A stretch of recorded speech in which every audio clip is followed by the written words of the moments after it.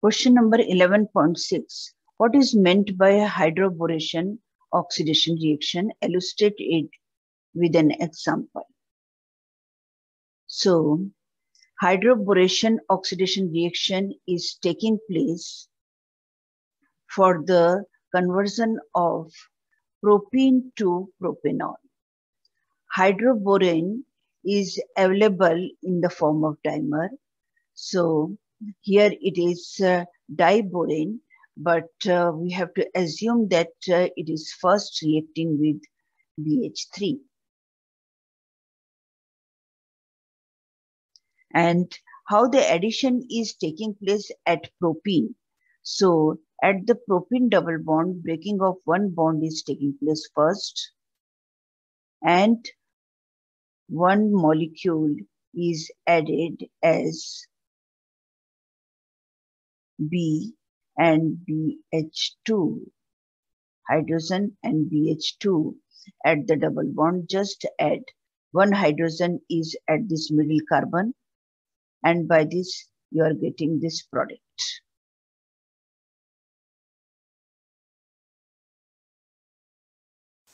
Actually, in this case, you have to assume that BH3, one by one, all hydrogen are actually replaced by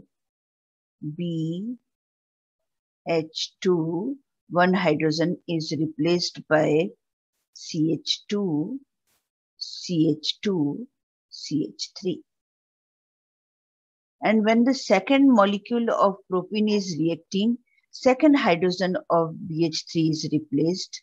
And after that, you are getting this compound, diethyl compound.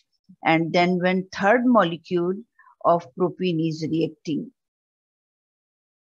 in the third step, third hydrogen of BH3 replaced, and by this we should get boron in place of hydrogen, all the three alkyl group, that is CH2, CH2, CH3.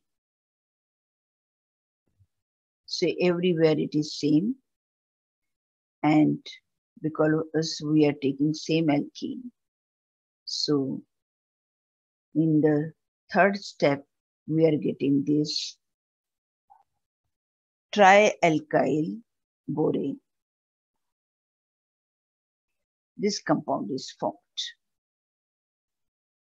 And in the final step, when in presence of NaOH, alkali, hydrogen peroxide is reacting, then how the reaction is taking place?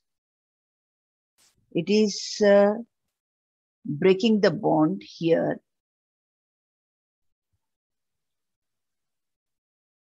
One OH part is connected to this alkyl group, and one OH is left with boron. Everywhere breaking is same, and the product will be 3 molecules of alcohol and B, OH, OH, OH. It is the same, this compound, or you, in short, you can write H3BO3, hydroboric acid. And here all the one hydrogen of alkene is replaced by OH or double bond containing compound. Propene is converted to propane 1-OL by this hydroboration reaction.